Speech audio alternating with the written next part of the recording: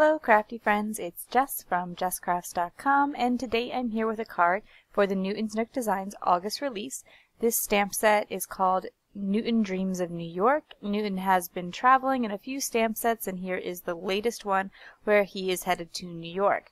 And for today's card, I wanted to create a spinner card, and I'm going to focus more on how I made the spinner part and less on some of the other elements of the card, as I think that that's probably a little bit more unique. So I have my card base, and then I have a white cardstock panel that's cut about 1/4 to 1/2 inch smaller than my card front, because this piece is going to hide the string that is part of the spinner.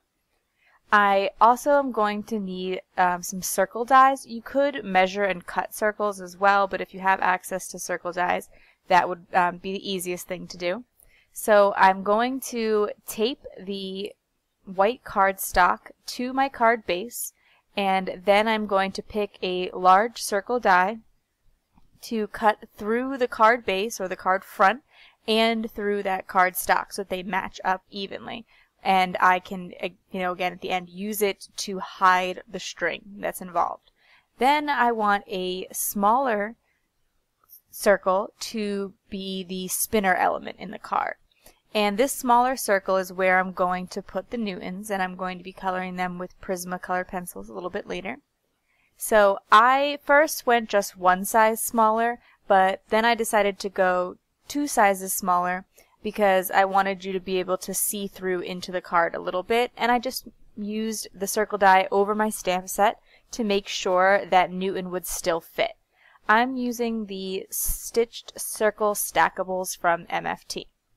I also cut a piece of pattern paper to be the size of to be about 1/4 inch smaller than my card front, and to have the same size circle as the card and as that white panel that's going on the inside. I wanted you to be able to see through into the card, and the reason for that is because I wanted to create a little cityscape behind Newton. Something to add a little bit of interest, because I was using such a plain pattern on the front. So what I did was I took a pencil and I very lightly traced the circle so I would know what you would see in through and where I should do my stamping. Inside the Newton Dreams of New York stamp set, there are 2 different buildings. I know one is the Empire State Building. I don't want to say what the other one is because I'm not sure and I don't want to sound silly, but I'm pretty sure they're both famous, distinct buildings in New York City, so you probably wouldn't have multiples of them, but here we go. So I'm stamping a little city scene by just making a little pattern of the buildings, and I'm using that circle as my guide. I'm using VersaFine ink so that I get nice impressions the first time. I find that to be the best ink for great first time impressions, no misty needed, but it doesn't work as well with all coloring mediums. I also cut another small stitched circle out of coordinating pattern paper to stamp the sentiment that you see off to the left. New York is always a good idea. And now I'm going to show you just a brief bit of coloring on Newton. I enjoy working with my Prismacolor pencils because they have a little bit more texture to them. The nice thing about Copics is how smooth they blend, and you can definitely add a bit of texture to them with using dots or making your own stripes on your critters, and there's techniques you can use like the Copic blender to give some texture, but the colored pencils just have this very easy look of fur if you use them. And so that's what I wanted to do for Newton today. I'm just using a couple of different grays. I use the warm grays, just like with my Copics. I prefer the warm grays for most animals.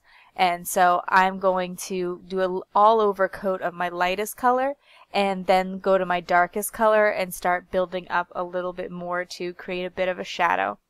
I find that it's helpful to keep your tip really sharp, and that way you can use lighter pressure and still start to fill an area.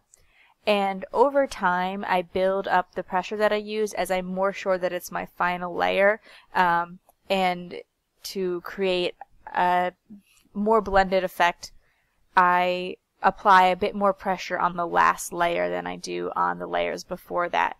And so I just make his face look rounded by adding some shadows on the left and right side. It's not a scene, so there's no need for a light source in particular, but he does look a little bit more interesting if he has that rounded effect.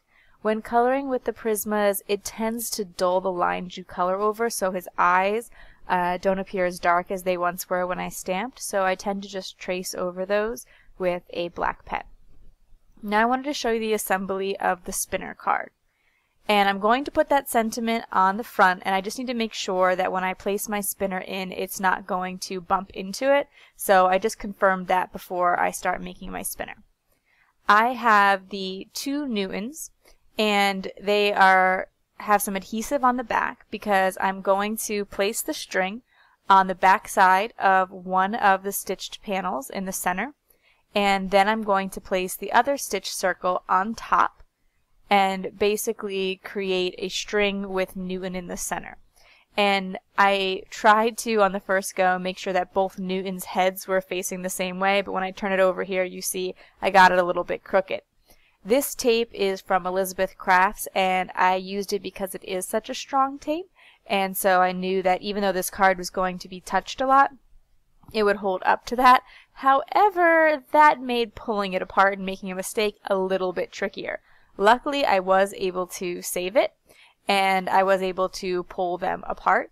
Another tip, if you have trouble pulling them apart, some people say that trying to get some dental floss in between them because it has that waxy bit is helpful. So you could always try that if you have 2 pieces that you can't quite pull apart. So once I have Newton on the string, and he has the 2 different Newtons facing opposite each other and adhered down nicely and made sure that the string is secure, I'm going to center him inside the circle and then tape down the strings. I used sewing thread here, and I would not recommend sewing thread because I felt like it stretched a lot over time. I would recommend something a little bit thicker. At first I thought thinner would be better to make it sort of less noticeable.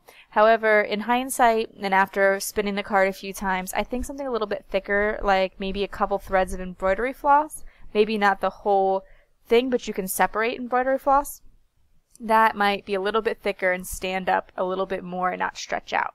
So I taped down the ends of the string and trimmed it off. And now I want to cover this. I don't want them when they open the card to see the tape there. It is white tape, but it doesn't look great. And so I'm taking that white cardstock panel that I originally created and cut through the card base with, and I'm just lining it up so that it covers that and has a little bit of a mat around it as well. And that's pretty much going to finish off the card, but I just want to show you what it would look like to set it up for spinning. And I used that little pencil line guide. Because I was using the VersaFine ink, it takes a while to dry, so I gave it some time before I erased it. If you go right in and erase it immediately, you'll probably smear the ink. And I also used a black pen to fix up some of my stamped lines as necessary where I didn't quite get enough pressure. And I'm going to place that sentiment. This pattern paper, as simple as it is from the Lawn Fawn Beachside collection, I believe. So when you're ready to give your spinner card, you want to basically wind it up so that way when they open it, it will spin. So you just want to turn it and turn it and turn it till you get some pressure, and then place it down and into the envelope so that way when they take it out and open the card, it will spin. And you kind of saw how that works there. So that is it for my card today. If you like this video, please give it a thumbs up. If you are interested in more crafting and card making tutorials, be sure to subscribe to my channel. This is part of the Newton's Nook Designs blog hop, so be sure to check the link in the video description below to join us on the blog hop and enter for your chance to win. And I will list all of the supplies in the video description below. Thanks for watching. Bye.